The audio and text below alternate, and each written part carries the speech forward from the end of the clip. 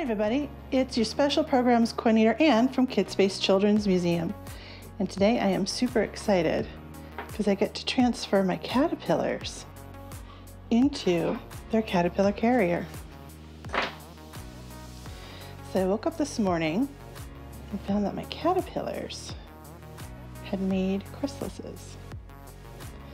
So what I'm going to do is transfer them from the lid of this container and put the lid of that container onto the lid of my pop-up. This is my pop-up. This one's made by Insect Lore, the same company that does the caterpillars.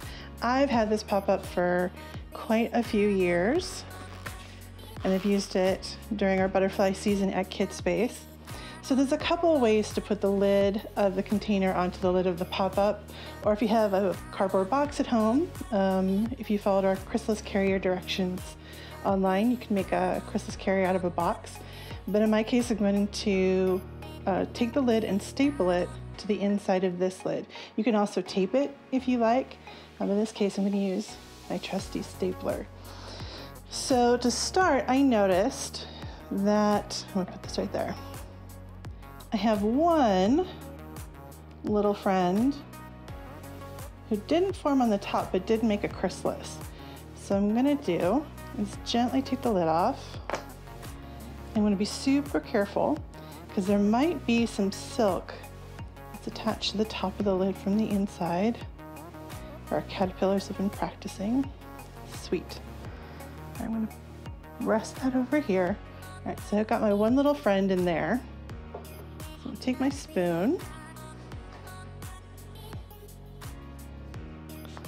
I'm going to do is I'm actually going to push this down and scoop out our little friend. There you go, my friend. Oops. And there we go. So we're just gonna go ahead and set our one little friend down in there. All right, so now I have all 5 of these guys, so we can take a look. There they are, hanging around. So very carefully slide this in here.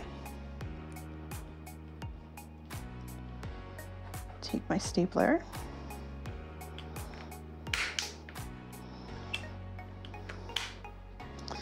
And again, I've used this method several times.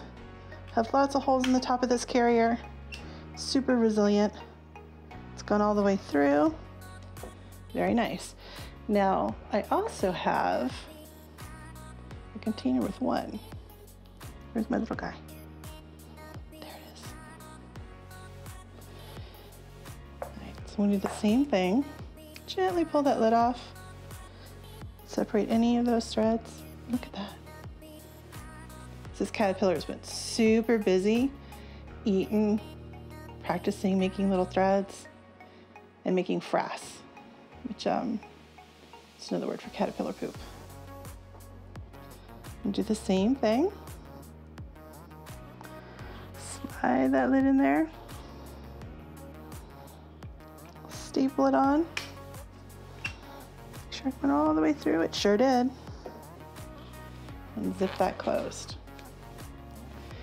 So these guys, I'm just going to let them hang out and do their thing. When these guys emerge, I'll go ahead and put in like a slice of orange in there for them so they can drink from that for a day or two. While their wings dry, they're going to stretch out their wings and dry them off. And when they're all ready, we're going to release them in our backyard. So guys, thanks for sharing this with me today. Hope you enjoyed it, and we'll see you next time.